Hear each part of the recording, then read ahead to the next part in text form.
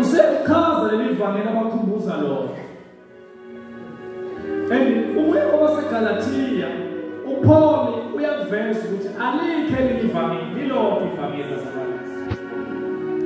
Yingakho ngabe ngidideke uma kunomuntu obuyathi kunevangeli elidala nevangeli elisha. Alikho ivangeli elidala laseGalatia. Futhi alikho ivangeli elisha. Lilokho ivangeli. Yingakho uPaul kwabaseGalatia uthi ngiyadideka ukuthi sekuguquka nikhulukela kwabanye amavangeli. Kodwa bese hayi ngoba kukhona elinye.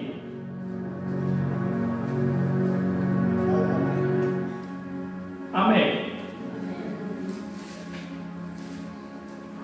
Uthi ngiyakubuza ivangeli enganishumayeza lona.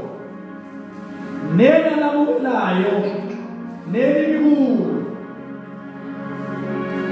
Ushuthi ngamanye amazwi kunezinto ezimbili uPaul ayikhulumayo la. Noma namaqiniso amabili uPaul awakhulumayo. Umuntu mekholwa ukholwa ivangeli. Bese ukholwa ekumaintaina kulo ivangeli.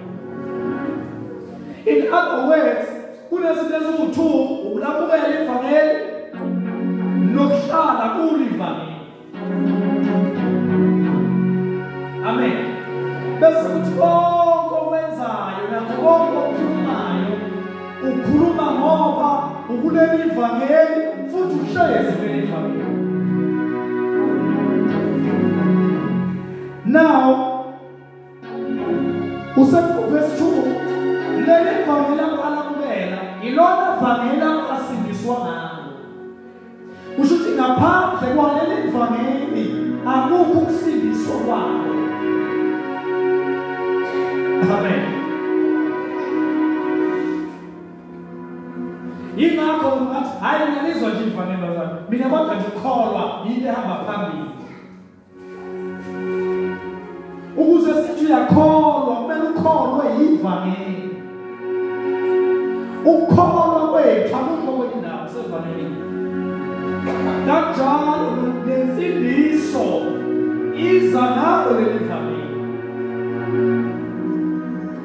Namafuphi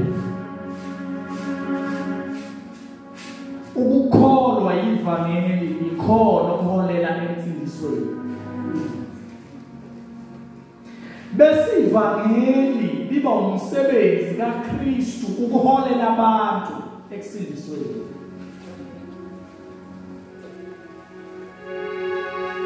Amen. Ukukholwa ivangeli uholela ensindisweni. Kodwa ivangeli umsebenzi kaKristu wokuholela abantu ensindisweni. Kushuthi ivangeli akulona lethu. Ivangeli likaKristu. Yingakho uPaul ethi asishumayeli thina.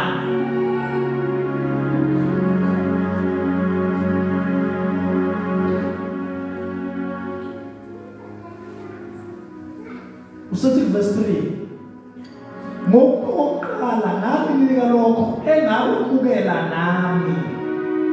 Amen. Uma kuPaul ekhuluma ngokubanika uqonda ukuthi ngokuboqala lokho enganishumayeza khona nami kushumayeziwe kuyili ivangeli. Amen. Okuthini ke lokho siyachaza ivangeli yini ivangeli manje siyachaza yini. Usathi ukuthi uKristu. That's number 1. Ukuthi uKristu wenza mazalwane wafa. Ivangeli le nalo ivangeli. Ivangeli ukufa kukaKristu. Kodwa akupheleli uma ngabe uKristu engafanga. Ukuba uKristu waya esiphambanweni wafa wangavuka naleli ivangeli. Ngamanye amazwi ngokwezwi uKristu wafa ngenxa yezono zethu njengombhalo nokuthi wahambele nokuthi wavuswa kwabafileyo ngosuku lwesithathu njengokwembhalo. Kusho ukuthi isona mase sizwela amazwi sangawakholwa siliphile ivangeli. Ukuphelela kwevangeli kusekufeni kaKristu nasekubelweni kwakhe nasekuvukeni kaKristu. Yingakho umuntu othi ushumayela ivangeli athi hayi ngisashumayela ukufa kwakhe ngizobe ngumntwana ukuvuka akakushumayela ivangeli. Ngoba ivangeli liphelela ngokufa ngokwempelwa nangokuvuka kwakhe.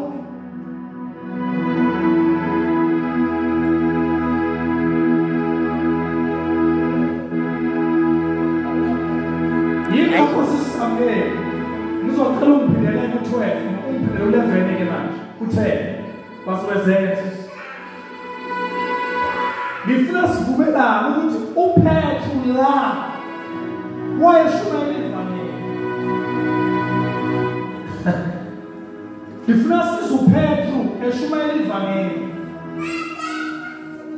Ngifuna sisamele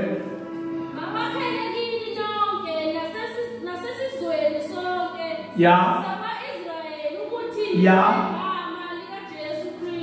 Yes. Enambethela kufa lokho ya. Yes. Kusho ukuthi ngamanye amazwi wambethela wafa. Angithi. Mase kuvusaphi? Yeah. Oshuthi ivangeli uPetru la wayemi phambi kwenkantolo yama-Israyeli ngenxa yokuthi babenza isimangaliso baphilisa umuntu. Sebeyambuza ukuthi namaphi amandla okuphilise ngawo. Yena bekalula ukuthatha hayi ngimphilise ngoJesu bese kuyaphela. Kodwa ngenkathi ephambi kwenkantolo wathola ithuba lokushumayela ivangeli.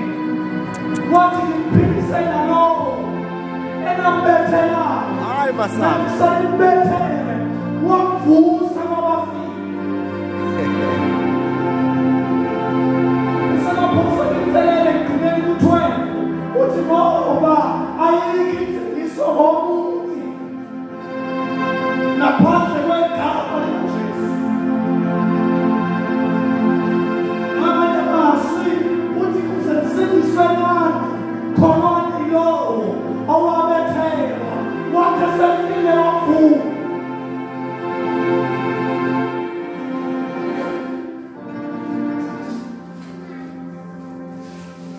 Bathola ithuba.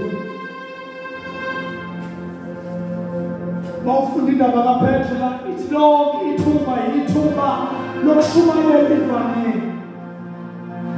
Noma ngabe isiphi ispace ositholayo akube ispace sokushumayela ivangeli.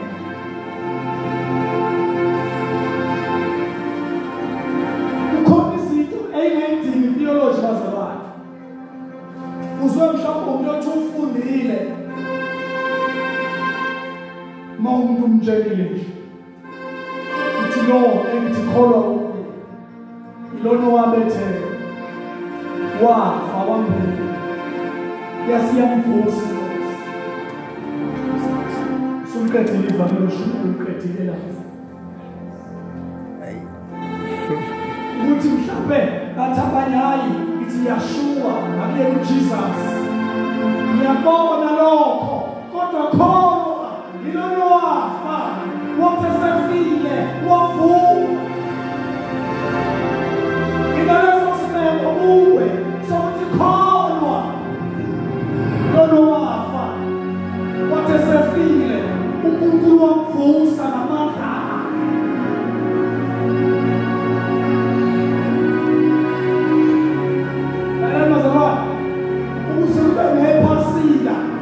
Ingoba khona wayesiphambanweni wamafika esiphambanweni wafa wafelezela izona uthema ngabe sesuka esiphambanweni wayemgodini wamvusa uNkulunkulu. Juda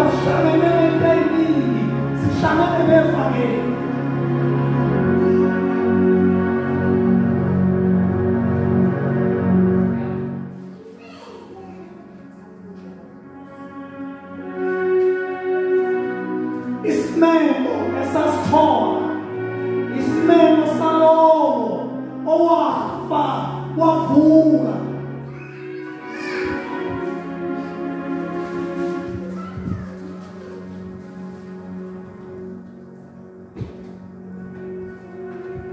Izwe sibili banika ama-accounts ukuthi hayi unazali wafa wamvusa uJesu. Bazokunika nabanye kuthiwa bafa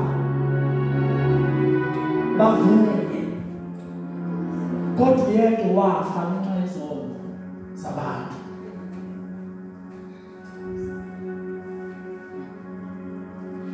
If you want to see, if you want to find the difference between uJesu nabo bonke abanye abantu abafa, uyedwa wafa wafela izono zabantu.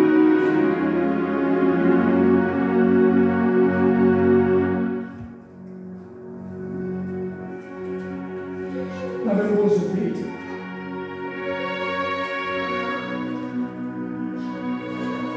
bayibanika nje impendulo yokuthi hayi besebenza ngamandla kamoya. But uPetru wabona kulithuba lokuthi nasekufeni ashumayele igospel. Wabona kuyithuba lokushumayela ivangeli. Ngamanye amazwi nathi sinenselelo yokuthi kuzo zonke izimo azihambi zoshumayela ivangeli.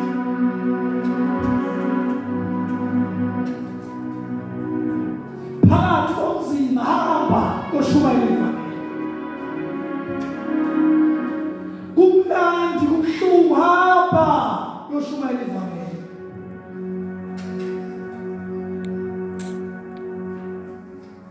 Akusho ukuthi hamba kuyomemeza edolobheni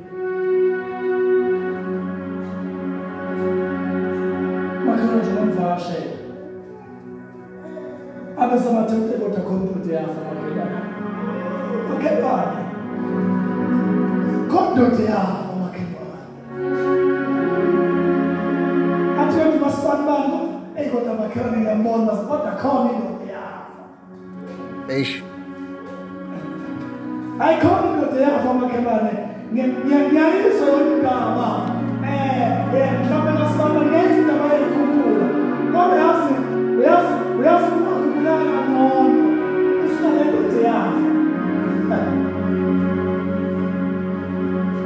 Cha ngiyabona khona eRussia kuyaliwa and umsebenzi ayitholakali kodwa yazi khona indoda yafa, khona indoda yafa, khona indoda yafa. Khona indoda yafa makhelwane, makhelwane kudla kukho kodwa yikhona indoda yafa.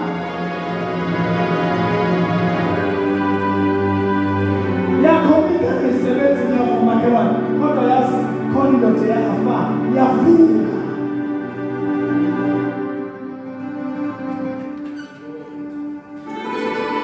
Umntwana evasithi ungazonika malini ngoba ayikho. Uthi hamba nendoda yafa, hamba mnganami ngimike indoda yafa.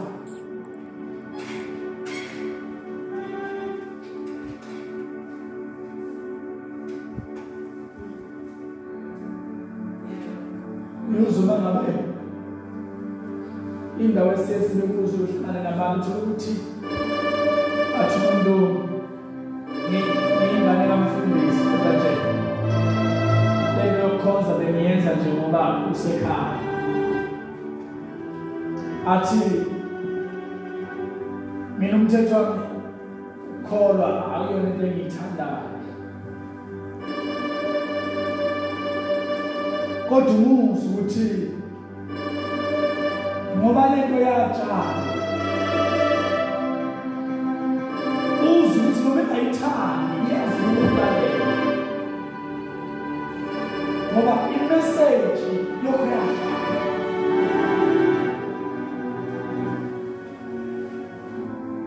khona abantu abangakholwa hayi ngoba bangakholwa ngoba singabashumayezi into yafa sathe nje kholwa kokatela into zakho yini ivangeli kuthiwa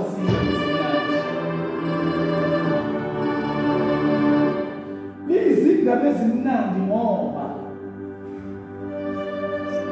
uma sisitheni lethiwa wena ubulala umuntu wabanjwa nofakazi okugcwele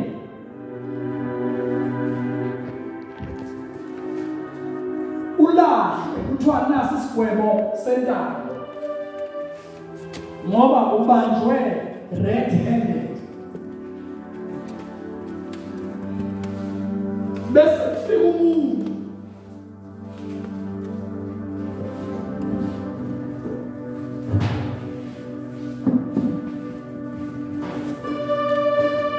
athi kuwe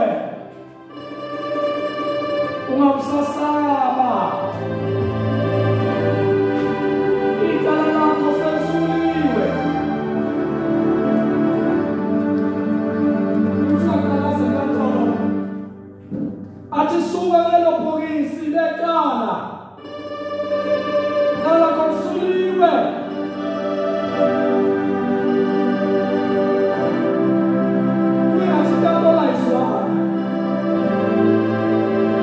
bekuthathe bayomlengisa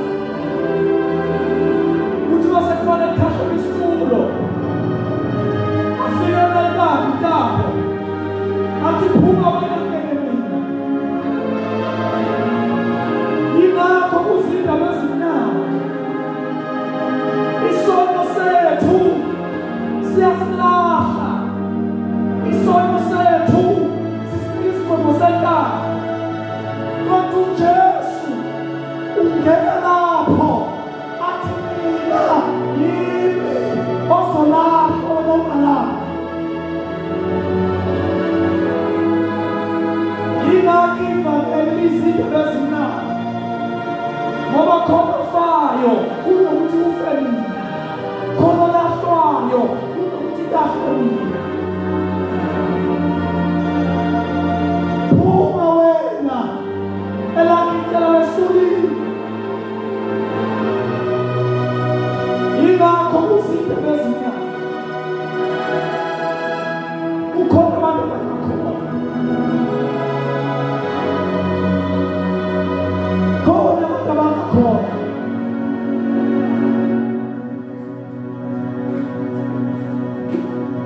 kukhona abantu abangakholwa ngabe ngezindaba ezimnandi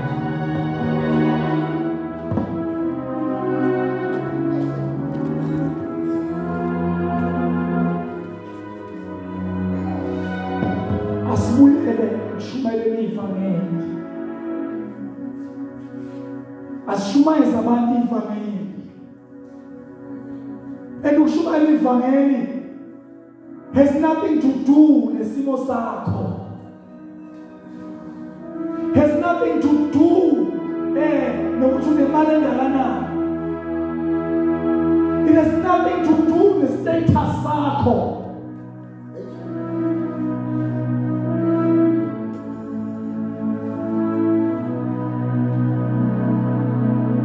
angekho umuntu ongabiziwe ukushumayela ivangeli yabona-ke ukushumayela ivangeli akunabizo ngoba ukhuluma lento wayikholwa noyikholwayo nosazuyikholwa uzokuphakade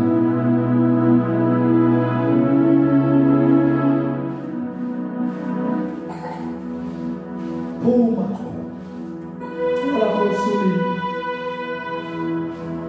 phuma ezakho izono isuliwe suka lelo bhokisi lesono elakicala lisuliwe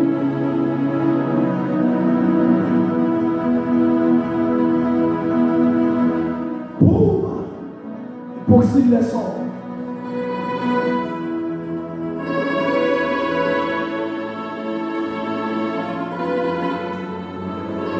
Umhlungu uthi isono sibamba nokukhonza kwazi zonke iphuma nazi indaba ezimnandi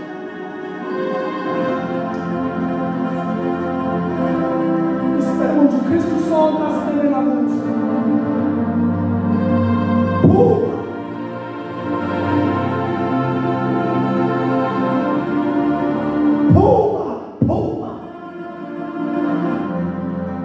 that is the calling uKristu asibizela. That is the calling ubizo sonke asibizela.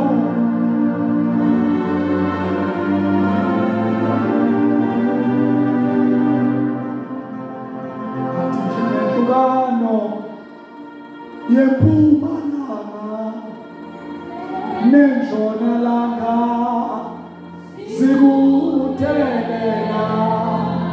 awushi